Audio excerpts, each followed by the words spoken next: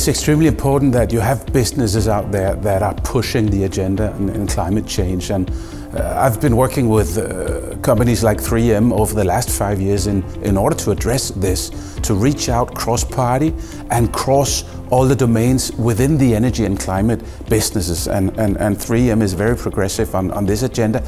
And we need more businesses doing like this, promoting the agenda of climate change, taking it seriously, and constantly investing in and pushing new technologies, because this is what we need if we are to combat climate change.